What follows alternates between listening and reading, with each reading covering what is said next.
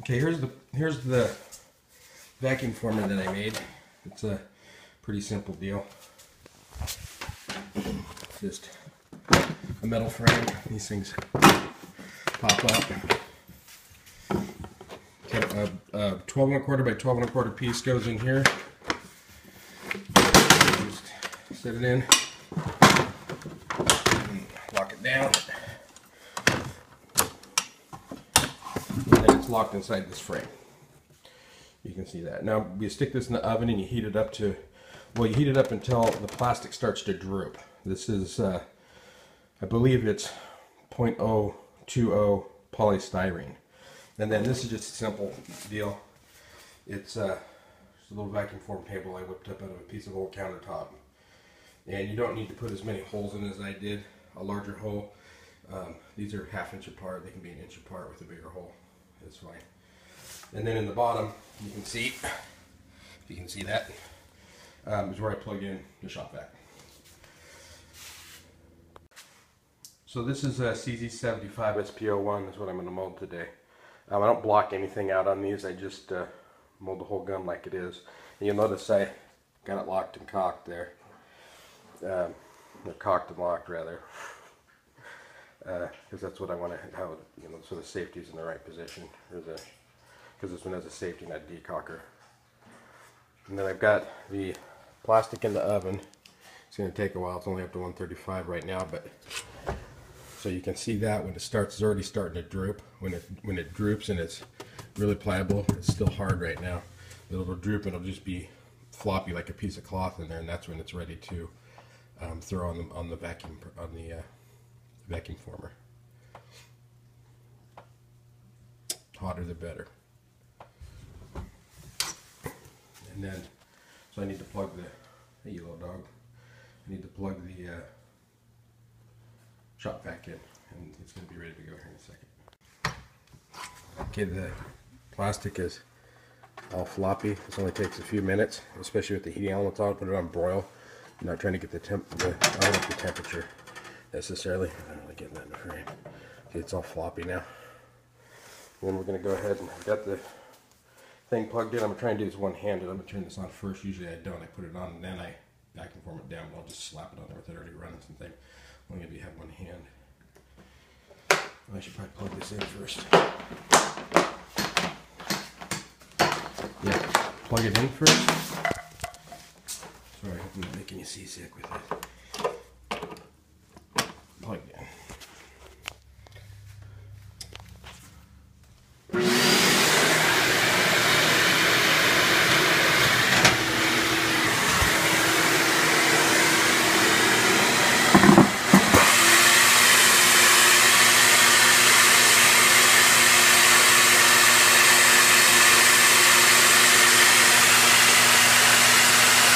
Cools off really fast.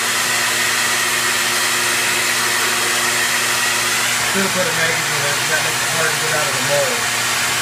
But, you want to put it down, make sure you pass the halfway point on the gun.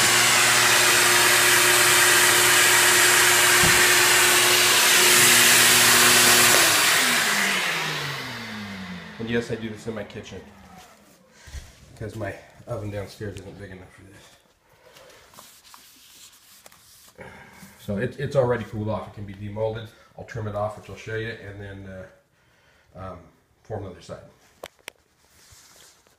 Okay, this was a bear to get out because I let it suck through the trigger guard. Should have blocked that off, and then put a magazine in it so that it doesn't get sucked into the handle. It just makes it really hard to get it back off.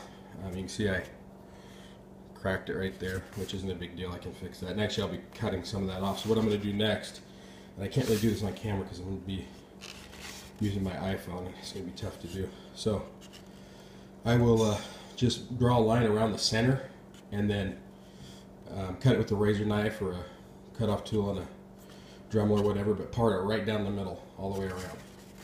And then once I have that done, I'll show you this next step. Okay, so there it is after you part it and trim it off. It's parted right down the middle, or close to it. You know, it doesn't have to be perfect. The closer the better. And this is what I use. I use one of those little saw deals on on a Dremel. It took me probably, I don't know, 2 minutes to cut this thing out.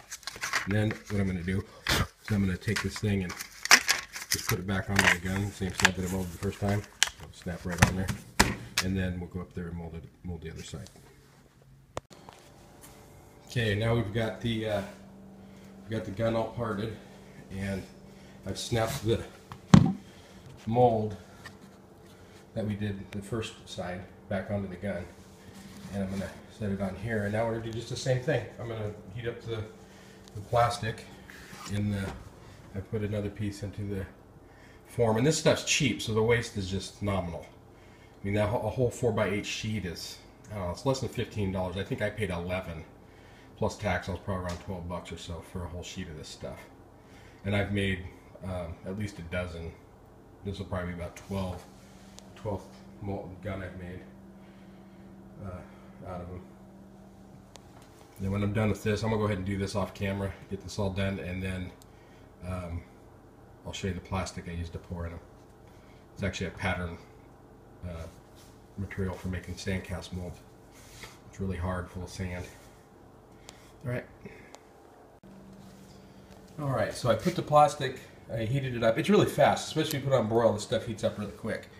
So the other side is now on, and so I have that, you can see the parting line right here, where that other piece of plastic is, right here. So what we're going to do is, you don't even need to cut this other one off. You can just, all you got to do is pop it out. We might have to because it's undercut here so much. But now these things too, when you pour plastic in them, if you can manage to save this mold, you'll be lucky. It's usually kind of a one-shot deal. You can make one gun out of them, and you're not breaking them, getting the plastic part out of them. You can see the definition this thing gets. I mean, you can, when you're on the inside, you can actually see serial numbers and everything. The cool thing about it is all these areas are already filleted. So all through here, all this stuff is filleted. So when you do your Kydex over it, it doesn't have any of those sharp angles that it tries to shove down into. Even this, like the channels on the rails and all this stuff, it just makes for a little bit smoother inside, but you still have all the detail that you can pick up. Plus, these things tend to actually come out just a little tiny bit bigger than a real gun. So my experience is that one layer of blue tape is all you need. Maybe a layer of silver tape. You have to mess with it. Each one's a little tiny bit different. Anyway, I'm going to trim this one off a little bit and get the gun out of there, and then we'll pour plastic. So here's the mold. Got the gun out of it. You see I just snapped this back in there. It actually snaps back in too. Because where it's rolled over here, it actually kind of forms a little snap lock thing. However, these seams are not going to be tight enough to keep your material from coming out. So what I'm going to do is I'm going to do a couple of things. First, I'm going to go through and I'm going to run a hot glue gun, and I'm going to put glue all the way around the seam right here. And then I'm going to take silver ducting tape, you know, the metal HVAC tape, and I'm going to tape all this up. And then another thing you got to do is you got to make sure you got a place to pour in your material. And you can fill up the handle or not. I always do for some reason. I don't know why, just so I have a whole gun, I guess. But you don't really need the handle on there. So if you want to save the material, you can just, you know, come up to here. So I'll pull this thing out and show you the inside of it. So this one, just pop it out. You can see the detail. It picks up the checkering in the handle. All the serrations in there. It's not focusing very well. It's an iPhone, so what do you expect? I think, let me see which side it's on. And if you look closer, you can actually see the CZ75 right here. And all that stuff. Then you just snap this part back in there and fill it full of resin.